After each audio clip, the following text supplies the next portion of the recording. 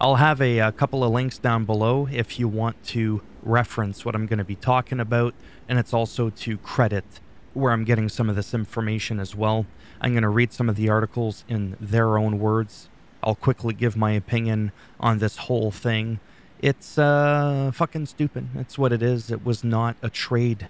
It was a surrender, and I truly believe that the whole thing is reckless and dangerous, and I can quickly explain it. So here's the exchange that happened there with anybody who's been following the story with Brittney Griner, the WNBA star that was detained in Russia some 10 months ago for being caught with a vape machine with less than a gram of cannabis oil.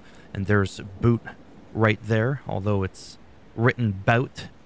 His name is Viktor Bout, the one holding the yellow envelope. And I did not know who this person was until about an hour ago. So they did the prisoner swap, and that happened in the United Arab Emirates, where the prisoner exchange took place at the Abu Dhabi airport. Again, here it says that the athlete was caught earlier this year with a small amount of vape cartridges and hashish at Moscow's airport and sentenced to 9 years in a trial that's been criticized as being politically motivated. And Putin had been campaigning for Bout's release for quite some time, so he was on his radar. And we already know who Brittney Griner is. I mean, no offense, there's not much to say about her other than 10 months in jail. She plays basketball. Okay? Now, let's get on with this guy, which is a picture of Viktor Bout when he arrived in Bangkok at a court back in 2010.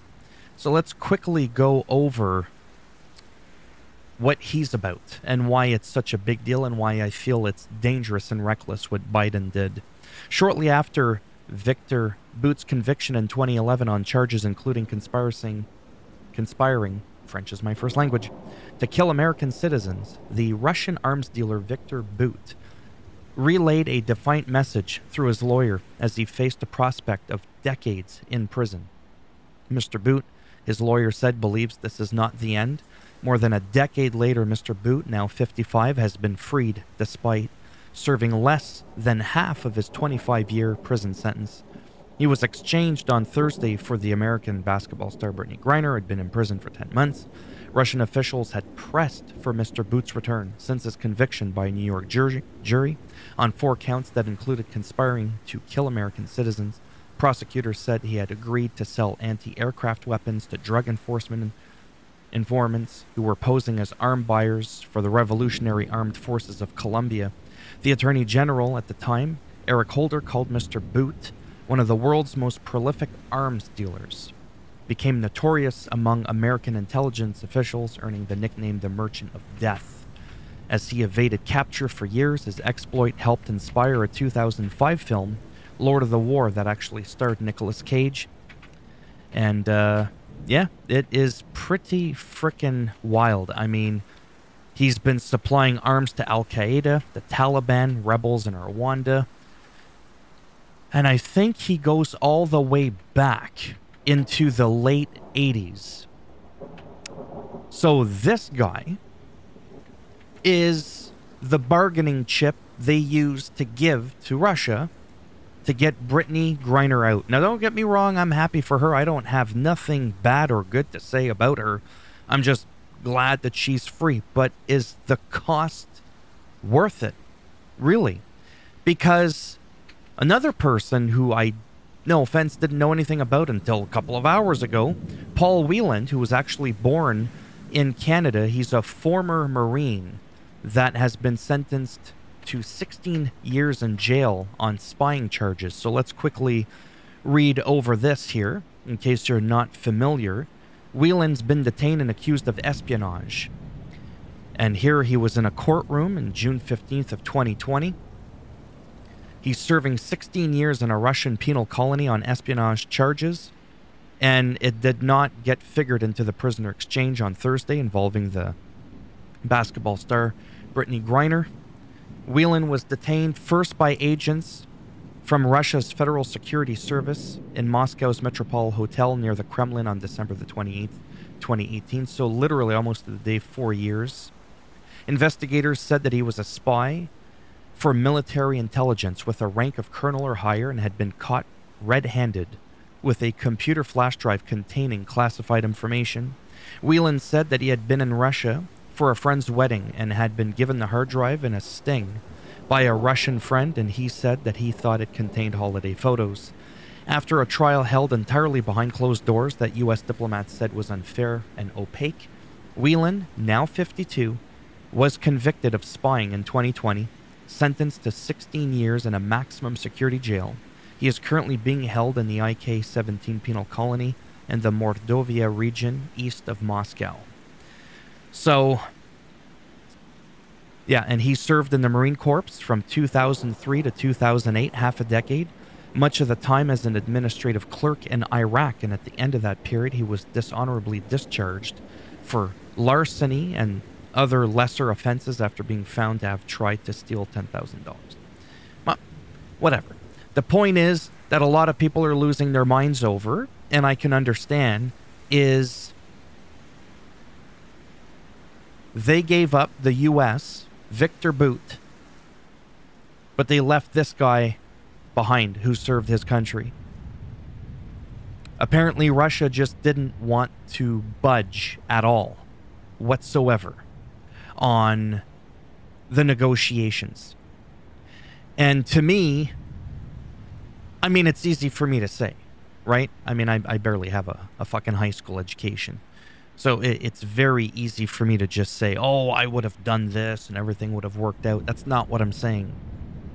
But I would have somehow, some way, if that was my expertise with negotiation and prison swapping in the middle of the Middle East, I would have pushed that if you want someone like Viktor Bout of his caliber out,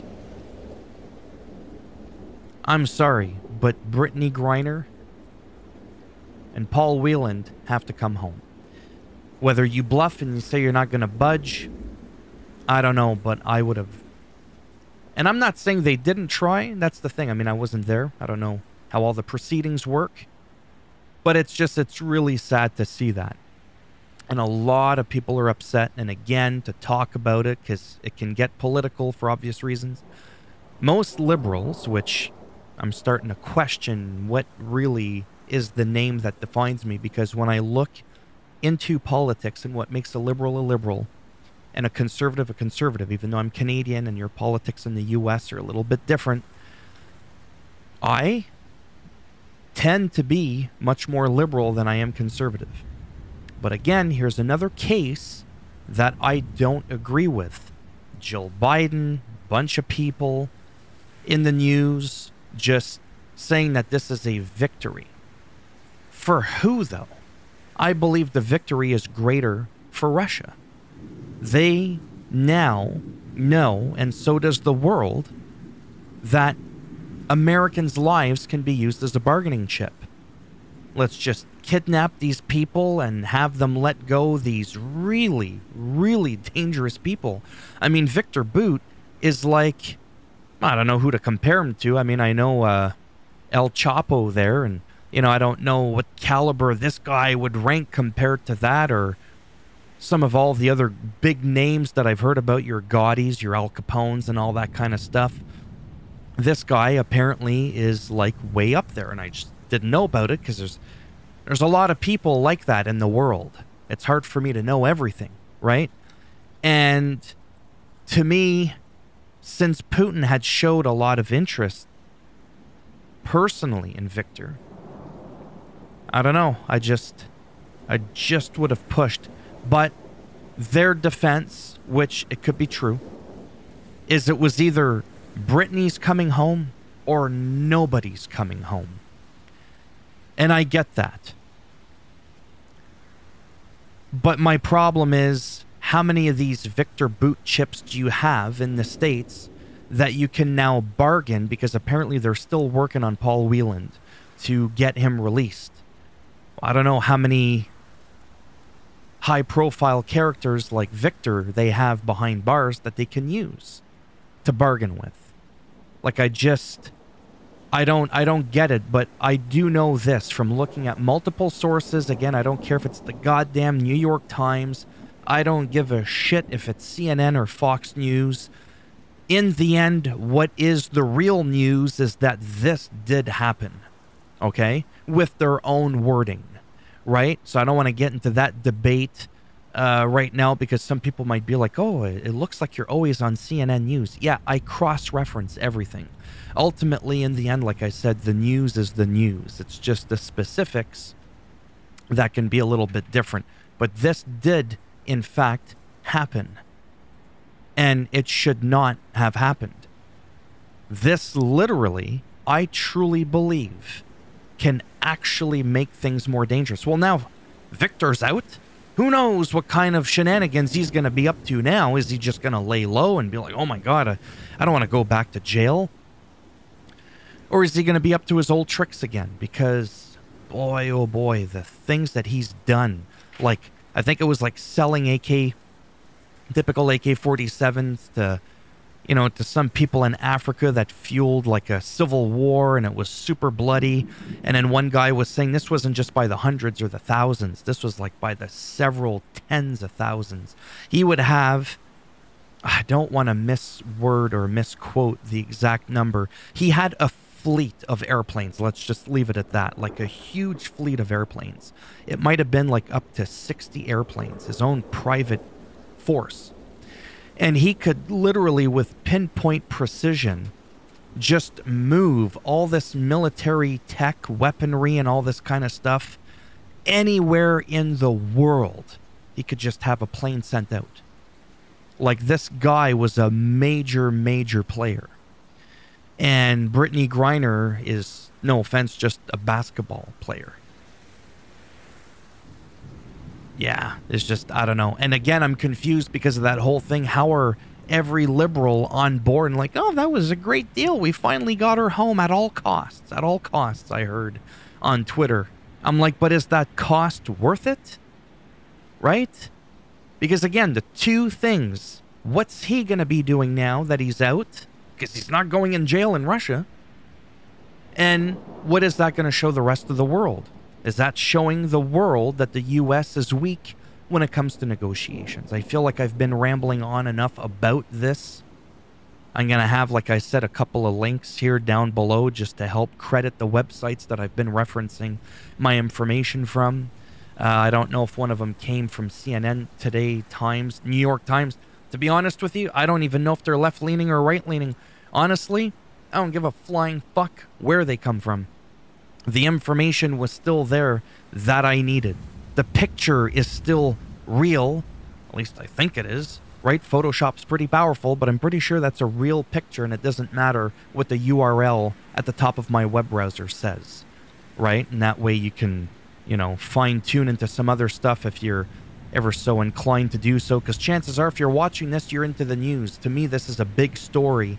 I didn't cover Griner originally just because there's so much going on with my main channel, which is predominantly video games and stuff like that, and just life in general, right? Running a YouTube channel has been incredibly time-consuming, very, very draining, let alone running a second channel, or at least trying to. This thing's probably never going to amount to anything.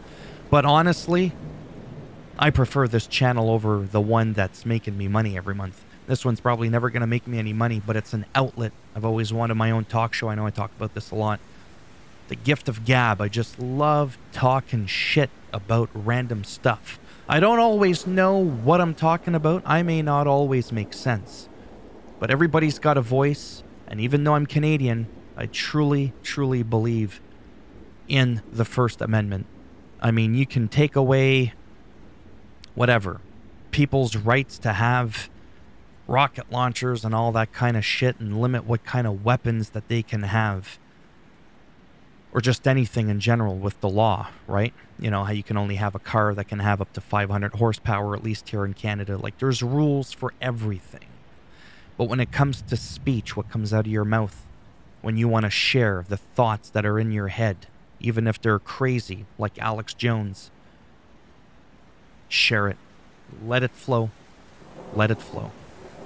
So I am 100% in disagreement with this. And like anything, some people will agree, some people won't agree. And those that don't agree, if you made it this far into the video, for real, let me know down below.